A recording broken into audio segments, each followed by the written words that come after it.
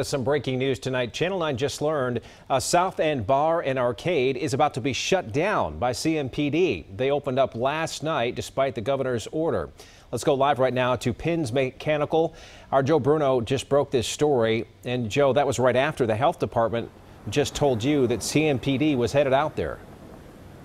Yes, the health director tells me that she has directed CMPD to enforce the executive order. Pins Mechanical is a bar. You can see it's open right now.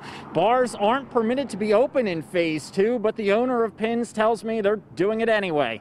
Pins Mechanical is a popular bar in South End that is known in part for their arcade games and duck pin bowling.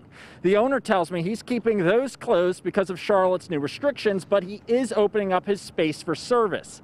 Pins is requiring masks, and the owner says there is plenty of room to space out tables. He says he knows what he's doing will cause scrutiny, but he says at this point he has no choice to do so if he wants to see his business survive. We've now been closed for 4.5 months, okay? And as a business, you know, we eventually have to make choices to save a business. I'm trying to save my business, and I'm trying to provide for my employees and their families. Now, I asked him, what about an outbreak? He told me one perk of being a private bar is everybody has to sign in to get into the facility. So if there is an outbreak, he'd be able to provide that list to contact tracers.